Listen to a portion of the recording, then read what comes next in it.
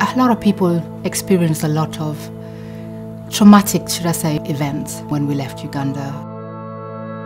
A lot of family members that I know, friends, are no longer with us because of the war. My brother and 2 sisters also came here. I suppose started a new life. I've always tried to encourage some of them to come running. So I googled parkrun, and believe it or not, actually my parkrun is 5 minutes walk from my house. When you bring one in, the other one will come in as well. And since they came, they have not left.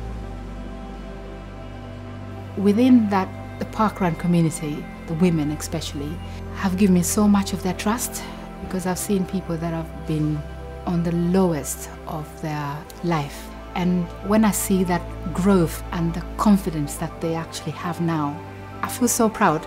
I can't express what sort of joy that is. You always wait for each other at the end. And when someone finishes and they always run back to grab you, I can't imagine why no one else does it. It's just amazing. And actually most of the time it's always women. So I'm so happy when you see the joy, and the smiles always says it all. Burgess has probably brought more to the Ugandan crew than anything, and I'm so grateful for them embracing the Ugandan culture as well. Taught them a few words in Swahili, asante sana. So up to today, sometimes when you're volunteering, even people say, oh, asante sana. I was like, oh, okay, which is obviously thank you very much. Right now, I can't actually imagine not having the amount of people or the people that I've kind of connected with now. If anything, the most positive women I've ever met in my life, considering what they've gone through and they continue to go through.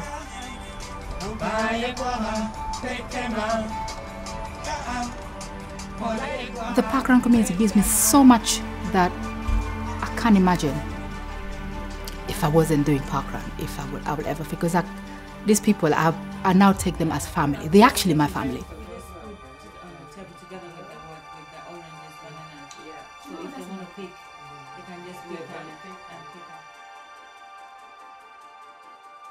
My name is Josephine, and I'm a parkrunner.